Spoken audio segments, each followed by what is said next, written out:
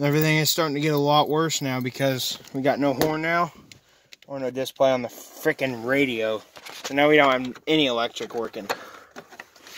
I tried to disconnect the battery, hook it back up, and I screwed with the horn thing. Now that nothing's working. So I think this car's corrupt. Still no dash lights, still crapped. I don't even have...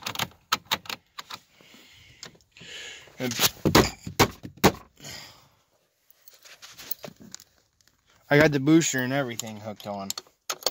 I think it's time to go back to the shop because this stupid thing... No. I don't even have a radio or horn anymore. So our issue just got a lot more complicated. I'm gonna look in that owner's manual and see what happens. See what fuses there is. Yeah. I'm gonna get out like right now. Watch a YouTube video, just a random one.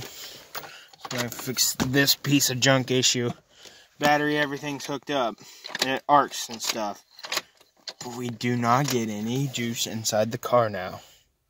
It's like it's completely dead. I'm gonna take the key out just for fun. I might just lock this car just to be safe. I could just call on the passenger side, so yeah.